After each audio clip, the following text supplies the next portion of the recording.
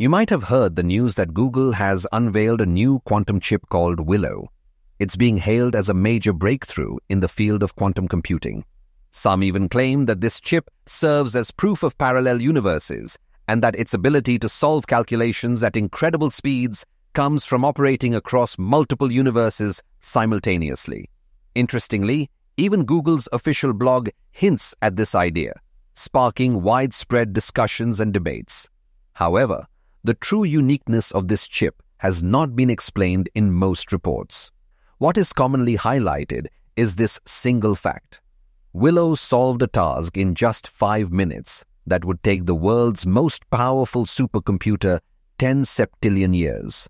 That is 10 to the power of 25 years, a figure unimaginably larger than the current age of the universe. But this raises some important questions. What exactly is the task that would take a classical supercomputer so long? Is it a real-world task? Moreover, what kind of applications is Google planning for the Willow chip?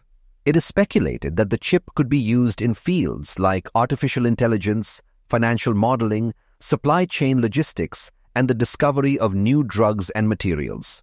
However, the truth is that Willow will not be used for any of these applications. This chip is not a commercial product. Additionally, its astonishing speed will not improve the performance of our personal computers, mobile phones, or the internet. Let me clarify. My intention is not to dismiss Willow's significance. There is no doubt that this chip represents a breakthrough in quantum computing that researchers have been waiting for over 30 years. But what exactly makes it so special? What are its real-world applications? And does it have any connection to parallel universes? These are the questions we will explore in this video. Hi friends, welcome to a brand new video on Science Simplified for All. Before we dive into the Willow chip, it is important to first understand the basics of quantum computing. This topic deserves a detailed video on its own, but for now, I will explain the basics briefly to save time. Classical computers operate using the binary system, which consists of only 2 digits, 0 and 1. This is similar to a bulb being either on or off. Using just these 2 numbers, classical computers can represent everything we use today: numbers, alphabets, colors, images, and more. In a binary system, a single digit is called a bit. Today, this is also referred to as a classical bit. A single classical bit can take only one of 2 possible states, either 0 or 1. With 2 classical bits, you can represent 4 possible combinations: 0, 0, 0, 1, 1, 0, and 1, 1. However, at any given moment, 2 bits can represent only one of these 4 states. Now let us talk about quantum computers. Unlike classical computers, quantum computers use quantum bits, or qubits for short. A qubit can be implemented using properties of particles like the spin of an electron or the polarization of a photon.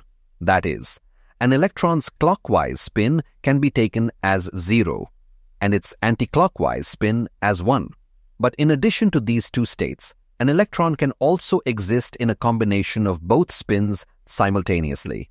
This unique state is known as superposition. Similarly, qubits can exist in 3 types of states: the 0 state, the 1 state, and a superposition state of 0 and 1.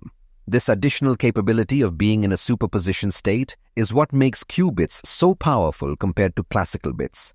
For instance, 2 classical bits can represent only one of these 4 states at a time.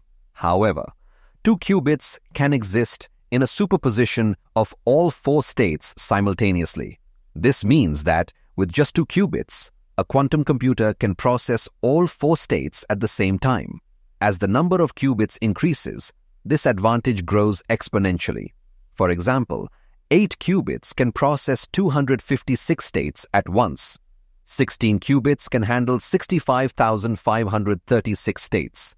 This allows quantum computers to perform vast numbers of calculations simultaneously. This is what makes quantum computers special. However, there is a challenge. The output of such calculation will be a superposition of all possible answers. To extract the correct result, quantum mechanics uses interference to amplify correct answers while suppressing incorrect ones. This method, however, works only for specific types of calculations. In short, quantum computers excel at solving specific kinds of problems, but they cannot perform all the tasks that classical computers can. This is why a direct comparison between quantum and classical computers is not always meaningful. To measure the capability of quantum computers, a commonly used benchmark is a task called random circuit sampling, RCS. RCS is a type of calculation that quantum computers are particularly good at solving. However, it is extremely difficult for classical computers to handle. Because of this, when we compare the performance of quantum and classical computers using RCS, we often see results like a quantum computer solving a problem in 5 minutes that would take a classical supercomputer billions of years. But here is what we need to understand. Random circuit sampling is not a real-life task. Instead, RCS is a benchmark problem specifically designed to measure the capacity of quantum computers. It is not the kind of problem classical computers are ever required to solve in practical applications. So even if a quantum computer solves RCS extremely fast, it does not mean it can speed up the kinds of tasks that classical computers handle daily, like running your computer, smartphone, or the internet. In other words, quantum chips will not make your personal devices or internet faster. Naturally, this raises a question. If RCS is not a real-life task, why is it used to test quantum computers? The answer lies in its design. RCS is a task that mimics the kinds of problems we may want quantum computers to solve in the future. This makes RCS a good benchmark for evaluating the potential of quantum computers. Now the question is, if quantum computers cannot perform the tasks that classical computers handle, what kind of jobs will they be used for in the future? One of the most promising applications is the discovery of new chemical compounds. Take, for example, the lithium-ion battery, which is widely used today. It relies on specific compounds containing lithium. Now imagine we want to create a new type of battery that holds more charge and charges much faster. To achieve this, we would need to discover a completely new chemical compound. Traditionally, this would require years of experiments to test and refine different combinations of materials. However, with quantum computers, it is possible to simulate these compounds without physically creating them. The properties of any chemical compound are determined by the quantum states of the electrons within its molecules. Using a quantum computer, we can accurately calculate the quantum energy states of all electrons in a molecule and predict how these electrons will behave. This means we can predict the properties of a new compound through simulation before actually creating it. Only after confirming its potential via simulations would we need to synthesize it in the lab. Moreover, quantum computers can quickly test thousands of combinations to identify the most promising chemical for a given purpose. This application is not limited to batteries.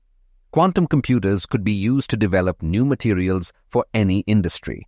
They could even help create new drugs for diseases that currently have no cure. While classical computers are already used for similar simulations to some extent, they rely on approximation methods, which lack precision. Moreover, classical computers struggle to handle the complexity of large molecules and their interactions.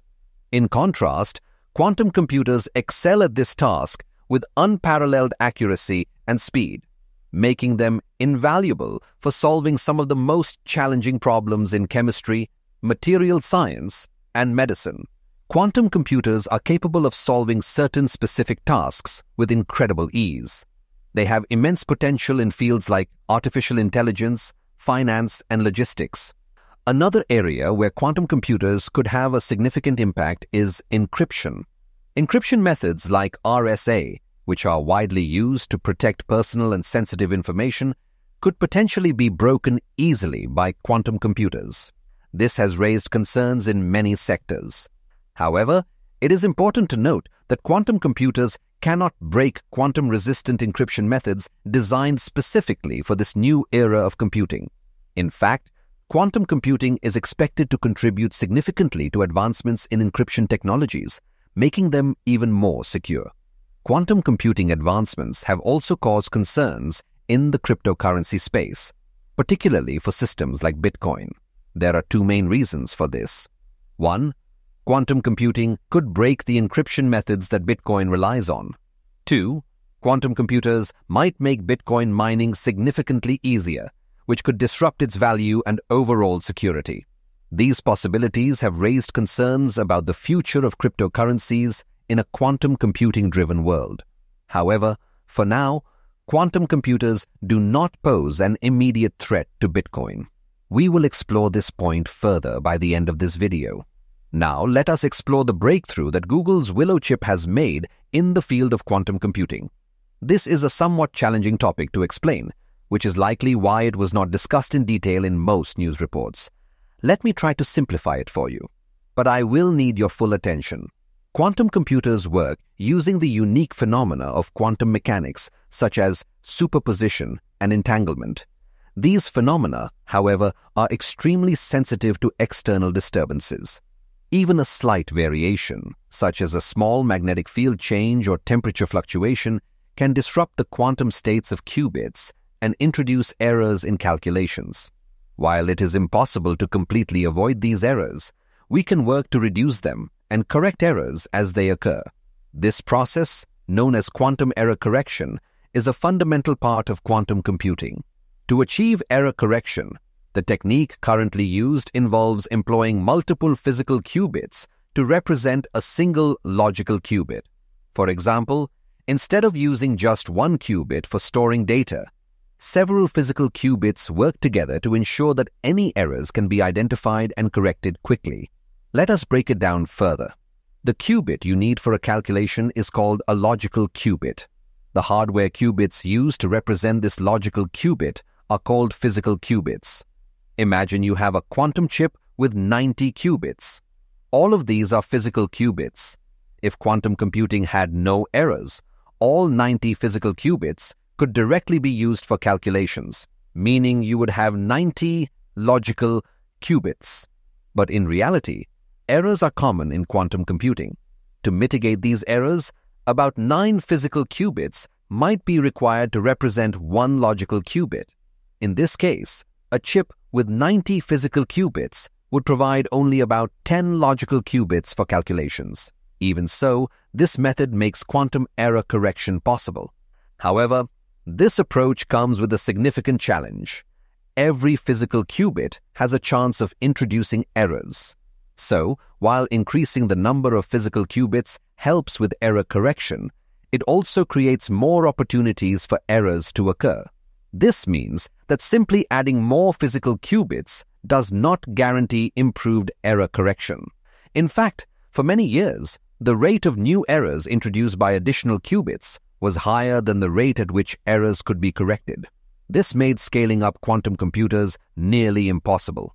This limitation was a major obstacle to the development of quantum computing. Even with larger quantum chips, the increasing error rates negated any benefits. Google's Willow Chip marks a major breakthrough in this area. With the Willow Chip, as the number of qubits increases, error correction happens faster than new errors are introduced. This means that the error rate decreases as more qubits are added. This is the game-changing innovation introduced by Willow. It resolves a problem that quantum computing has faced for nearly 30 years. Now, with future quantum chips, adding more qubits will not proportionally increase error rates. This advancement not only makes quantum computers more scalable, but also opens the door to building larger, more powerful quantum chips without being limited by error management challenges. The Willow Chip is a prototype created as part of research efforts in quantum computing. Its primary goal is to facilitate experiments in quantum computing and to use the insights gained to develop more advanced quantum chips in the future. It is not designed for any practical commercial applications at this stage. The Willow Chip is said to have a capacity of 105 physical qubits. However, the exact number of logical qubits that can be represented using these physical qubits has not been specified.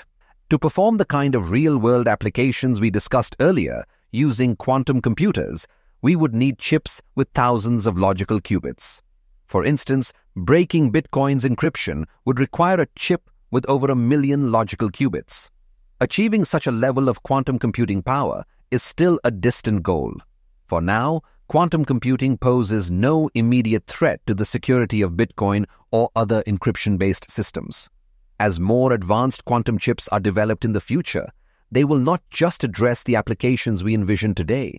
These chips will enable us to discover new possibilities and perform tasks we have not yet imagined. Entirely new branches of technology could emerge, driven by the unique capabilities of quantum computing.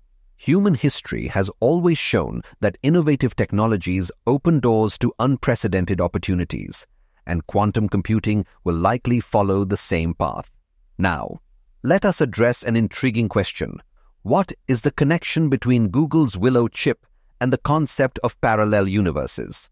Some explanations suggest that the Willow Chip's incredible speed in solving problems is because it performs a vast number of calculations simultaneously across multiple parallel universes. This idea has sparked widespread discussions and debates. It is true that the Willow Chip can perform many calculations in parallel. However, this is not unique to the Willow Chip. It is a property of all quantum computers. This capability arises from the quantum phenomenon of superposition, where qubits can exist in multiple states simultaneously. But does this mean parallel universes exist? The majority of scientists would say no. Quantum mechanics is a branch of science which heavily relies on underlying mathematical framework. Many have tried to interpret the physical meaning of its math. This has led to several theoretical interpretations. One such interpretation is the many worlds interpretation. According to this theory, quantum phenomena, such as those utilized in quantum computing, could be explained by the idea that all possible outcomes occur, each in a different universe. For example, in a double-slit experiment, if an electron passes through the left slit, one could argue that in another universe, the same electron passes through the right slit. Similarly, in Schrödinger's cat experiment, if the cat is dead in our universe, it may be alive in another. While this interpretation provides a possible explanation, it is important to note that there is no experimental evidence to support the existence of parallel universes. The same applies to the Willow Chip. Its speed and computational abilities are rooted in the principles of quantum mechanics, which do not require the existence of parallel universes to explain its performance. If you enjoyed this video, please do not forget to like and share it. For more such content, subscribe to this channel and enable the bell icon to stay updated. Thank you for watching.